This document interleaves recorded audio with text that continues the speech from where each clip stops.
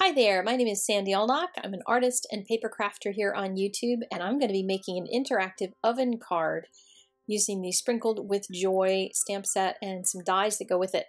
So the stamp set from Fawn has an oven and lots of cookie baking types of things, different cookie cutters and little things that you can decorate with.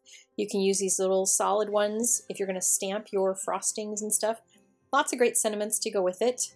And I'm going to use the add-on set of dies. There's a regular set of dies, normal ones that cut out all those pieces, but this is an add-on, and I thought this was kind of interesting. So I'm going to show you how I stamped my stamp directly inside the center of the die, because it took me a long while. I watched a number of videos to try to figure this out, and hopefully this will help you if you have not gone through the rigors of researching that. But I'm leaving my die in the piece that I'm going to be using.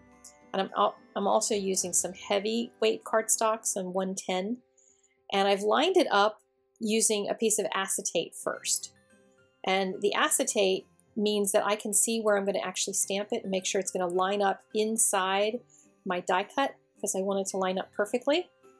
And so here I'm stamping it. Didn't get it exactly right, but rather than move the stamp and try to nudge it over a little bit, I'm going to nudge my paper underneath of that piece of acetate. So the acetate has to be right in the corner so it stays put, and then I can just align it exactly where I want it. And then take off the acetate, put on my magnet so it holds in place, and then stamp it. And when I stamp it this time, it's going to be perfectly aligned. So if you've ever had trouble with that, that's my solution for that. I wanted to do 2 shelves in the oven because I like to bake lots of cookies at once. I don't do just one shelf. And I did this a little bit backwards, but I'll explain a better way to do it. I did the bottom tray first using a Post-it note to mask it. It would be easier if you did the top one first and then masked it off and did the bottom one. So I'm doing it a little backwards here, but I decided I didn't feel like reshooting it. I would just let you see my foibles as I try to figure things out. I don't always get it right the first time like I think I would. But that piece is going to go underneath of this, and I'll show you how it assembles as we go. But the piece that goes on top, then I can see whether or not this lines up right. I did make them lower than I would like them to be, so I just need to do a little fancy paper cutting in a little bit to make them line up. But while I've got it here, I'm going to stamp all the cookies onto the cookie sheets. And there's 4 different cookie stamps. Like I said, there are some frosting only pieces. So if you're not going to hand color them, I'm going to color mine with colored pencils. If you're not going to hand color them, you can stamp with some ink. And they're solid shapes that are a little smaller than these, so it'll look like frosting. I decided to get out my colored pencils to color the images because there's not a whole ton of coloring. I'm not going to do a giant background kind of thing. And pencils are a good solution for me when I'm just doing a little bit of stuff. With your Copic markers, sometimes the areas that the little stamps are so small that they get a little hard to color, so you can always switch to your colored pencils when you get to the smaller stuff as well. With the cookies, I'm using 2 browns, one around the outside edges, so my cookies are getting done. They're probably looking a little burnt, but I wanted to make sure I had enough color on here that they looked really strong on the card. And then I will color around the little trays. To make trays look metal, just do some sort of stripes and let there be some white stripes across it as well as some gray stripes, and don't make them really even, just kind of let them be shiny that way. The tray on the bottom can be a little darker since it's underneath and it's going to be a little more in shadow. And that little piece that's off to the side, by the way, I'm not going to use on this card. It's just sitting there. I was going to use it for the handle. But I decided to color around the outside of those trays, so I wanted to wait and see exactly how much was going to show through on my card when I get to that stage. So we'll deal with that in a little bit. And now I'm going to use the same gray on the outside of my oven. And I always start with lighter colors and then work my way into like seeing exactly how much pigment I want to put down there. So I thought I'll try doing a little darker at the bottom, lighter at the top. And when you do layers like that, it allows you to change it up, and you can decide, okay, I want to add a little more depth to this portion. And if you get it all waxy and you color really hard with it, it's really hard to recover from that.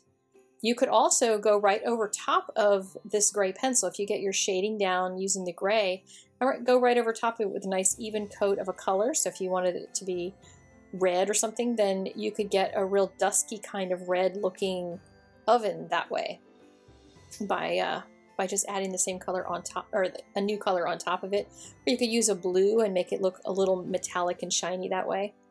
But I decided I wanted a standard old gray oven and then add some red and green to the elements on the oven, all the different buttons and all that kind of stuff, since it's going to be a holiday card. So I'm just filling all that in. I'm using a really sharp pencil. If you haven't seen my colored pencil videos and you're interested in colored pencil, this is really fast, but I do a lot of other colored pencil videos where I give you a lot of coloring tips. But my biggest one is to make sure your pencil's good and sharp. I use a Quiet Sharp pencil sharpener, and there's a link in the doobly-doo to that if you're interested in that. For the card assembly, I chopped off a little bit off the top of that panel because I wanted to be able to move my trays up a little bit because they were hanging too low earlier.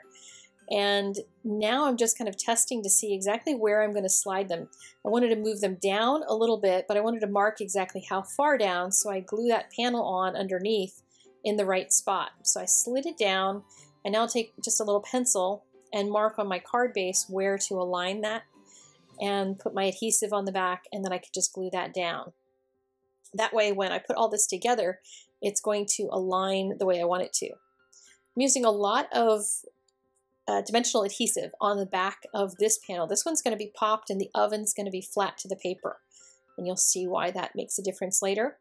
And I put, you saw little pieces all the way around the oven because that's going to hold the oven up and off the surface.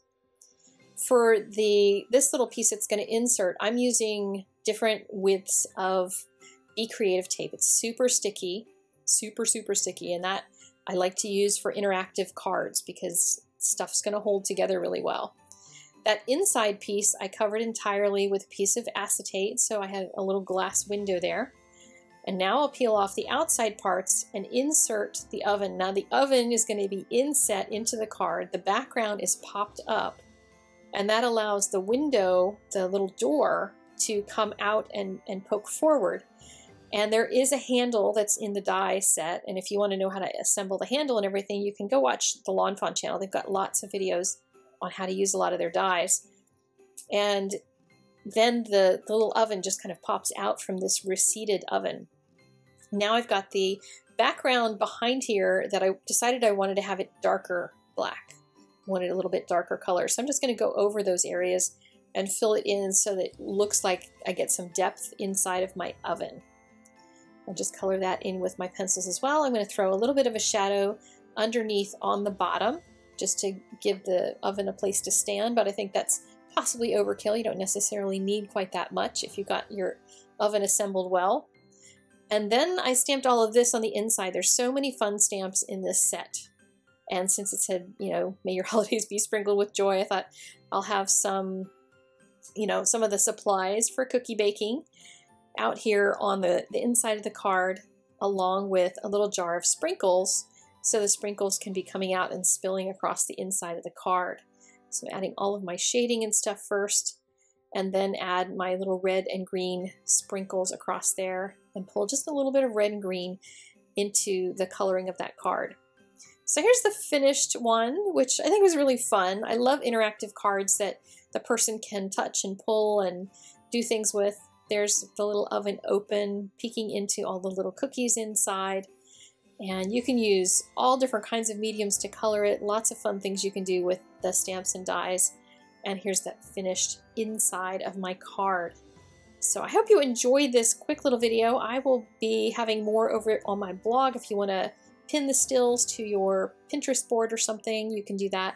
You can hit the subscribe button if you haven't as of yet. And there's also 3 videos here in annotations on the screen if you would like to click through and watch some more stuff by me. Thanks for stopping on by, and I will see you next time. Have an awesome day and go out and create something beautiful. See you guys later. Bye-bye.